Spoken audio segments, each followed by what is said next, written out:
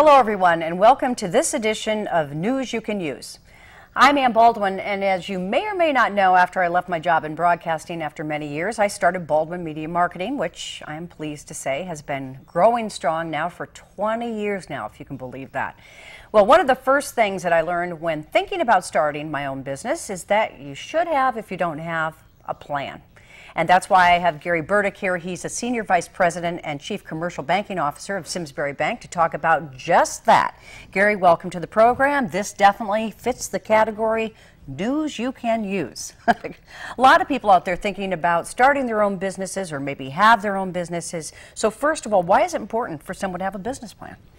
And it's not only important to have a business plan, it's essential to have a business plan. What a business plan does is it provides the overall direction for the company, for the business. And it includes critical details associated with that business, such as the business objective, the prospective market, the marketing plan, the sales goals, the competitive advantage that that business will have. It also includes the credentials of the individuals who are associated with that business and what it is that they bring to that business. And in addition, it includes projected financial statements and financial information. And most importantly, Ann, it's not a static document. It's a forward-looking document.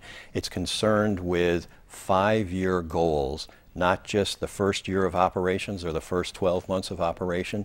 So it's really got a look-forward approach to it. You know, and Gary, you mentioned something that really applies to my experience, and that you said it's a fluid plan. Because what my plan looked like 20 years ago when I was going to start my own business and what it's evolved into over the years, night and day. You wouldn't even recognize it. But that's the beauty of thinking the process through and the importance of that. Now, some people out there might say, I want to start my own business, but I don't want to put that much work or that much thought into it. Why is it important? It's critical to have a well thought out business plan because any prospective lender, such as Simsbury Bank, or an investor is going to really analyze that business plan when they make a determination as to whether or not they want to lend to that business or invest in that business.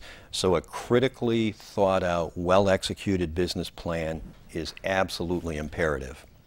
And how much work does it take? I mean, does it depend on the business that you're going to go in to, or, I mean, is everybody's plan, does it look different? Well, Ann, there are actually, despite or no matter what type of business you're talking about, there are some common essentials associated with every business plan. And I could quickly go through some of those. Sure, that'd be great. First and foremost, we have an executive summary. And the executive summary really details the overall business objectives of that entity, what the qualifications are of management, what their vision statement is, what it is that they bring to the table, and what they expect from that business. That's followed by a business analysis. A business analysis describes the value proposition of that company. What are the business goals? What are the sales goals? What are the measurements that are going to be used? What are the metrics that are going to be observed to determine, and the milestones to determine what success looks like and when success is achieved? There's also an industry analysis that really looks and broadly describes the industry that the business will be in. And it also talks about trends in that industry and any competitive or market intelligence that you might have with respect to who your competitors are. That's followed by a customer analysis. Who are your customers? Mm-hmm. Where are your customers? What are your customers? Why do they buy? Where do they buy? How do they pay? What are their payment habits? So there's an awful lot of information that you need to know about the customers, the demographics, the market demand, and things like that. And to that point, I would think that like what I assumed and where I assumed my customers were in the beginning, once I started to dig into it forcefully in my situation, by my business plan, it was like a reality check where I thought my customers were, and more importantly, who I thought they were, was totally different in reality. So this plan, and especially that particular component, forced me to think a little bit differently. So that's one that I have a fond, not so fond memory of. Well, you actually learned an important lesson, and it goes back to what we said just a moment or two ago about the dynamic nature of a business plan. It's not a static document. You don't write it and put it on a shelf. You don't write it and store it in a file on your computer. Right. businesses evolve, businesses change, and things are not always what they're expected to be. And the business plan isn't always a straight road to where it is that you're trying to go. So as we talked about, you've got to be able to evolve the business, and you've got to be able to modify the business plan. And I kind of cut you off in the middle of your list, but this list, is very, very important. So you'll also need to do the next one on the list, a product analysis. That's right. You really need to take a look at what is it that you're bringing to the marketplace, a product that you're going to sell, a service that you're going to provide.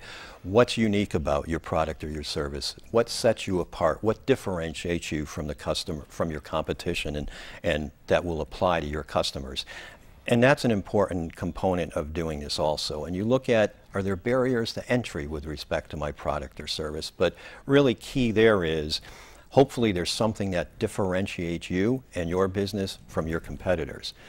That's usually followed by a marketing strategy, probably near and dear to your heart. I can help with that. So, how will you promote the product? What tactics will you use? Where will you promote it? In what avenues will you promote it? And at what cost? And at what cost?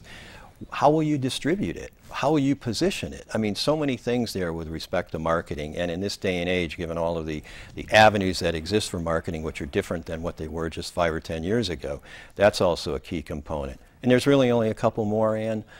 One is management team bios,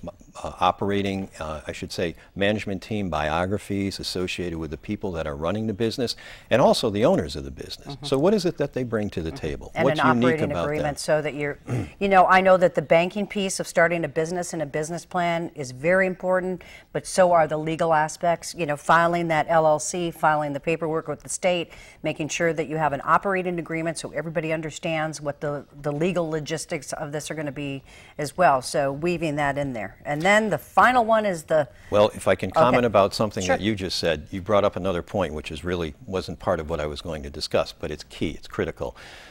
Every business should have advisors. So you should have a CPA, you should have an accountant, you should have an attorney, because that professional advice is invaluable and it helps you steer the course and do it correctly and do it the right way in terms of trying to determine your success. But the last item, near and dear to any banker's heart, whether it's at Simsbury Bank or any other bank, is really the financial information.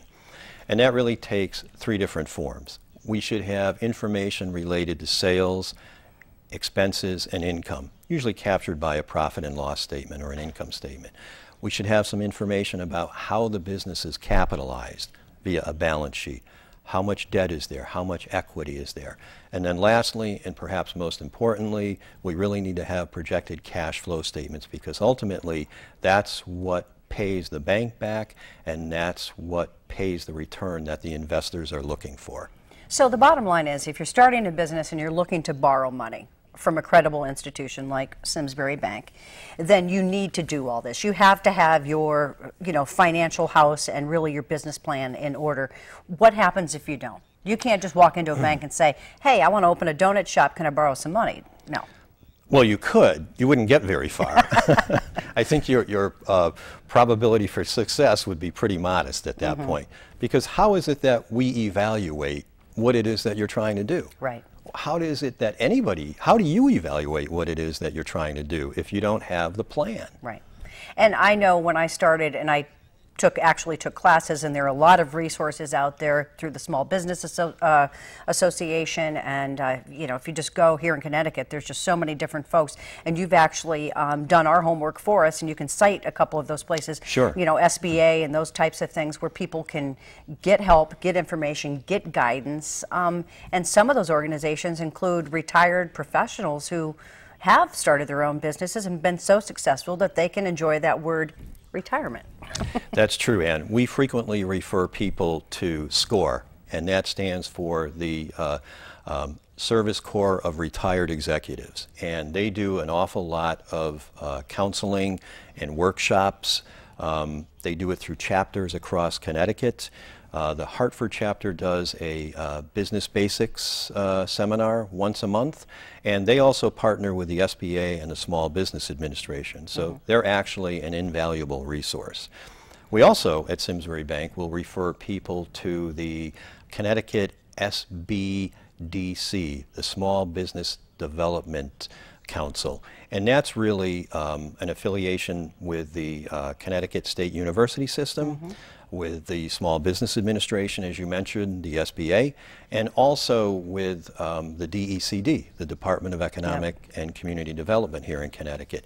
And they do, again, they do workshops and seminars. They have a broad range of assistance that they can provide to the to an entrepreneur or a business owner who's looking not only to prepare a business plan, because they have seminars on that, but also how to manage your business and also how to measure the success of your business. So they really offer quite a bit to either an existing business owner, a prospective business owner, or an entrepreneur. Right. And a lot of these are state agencies, and the state obviously has a vested interest and wants to see young entrepreneurs and business owners, you know, grow and succeed and expand, because that, in my opinion, is what's really stirring this economy right now, is that. And the other thing I'd like to say is, you know, don't be afraid of the process. I mean, it sounds like a lot, maybe on this particular program. It may, oh man, do I have to do all that work and due diligence? Yes, you do, because if you want to be successful in the end. But I can also tell you, as a small business owner, there is nothing more rewarding than creating and having your business survive, in my case, for 20 years. So I think I'm over that hump. Yes, but. Oh, yes, but. Because remember, we said earlier, it's dynamic. Businesses are dynamic, businesses aren't static, and you probably still have an idea as to where you'd want to take Baldwin. But you know, the last time I looked at my business plan, you bring up a good point. 18 years ago? Not good. Not good. You've been successful despite that, but the reality of it is the business probably didn't go in the direction that you thought it was going to go in, or didn't go in the direction and the route that you thought it was going to go in. So quite frankly, you've still got ambitions and goals to further improve the success of your business, and really should update the business plan to reflect that. I think I will do that. Wow, I guess I got a little reality check in this segment that I didn't anticipate. For free. For free. Nothing in life is free, but thank you very much. Well, I want to thank Gary Burdick of Simsbury Bank so much for joining us, as this truly was news you can use. And again, if folks out there want to know more about starting their own business and accessing the professionals who can help you with that, you can go to Simsbury Bank's website at simsburybank.com. And trust me, there's nothing like being your own boss. We want to thank you so much for watching this edition of News You Can Use. Up next, we're going to be talking with Christina Brown, the Assistant Vice President and Cash Manager at Simsbury Bank, about just that, cash management. We'll be right back.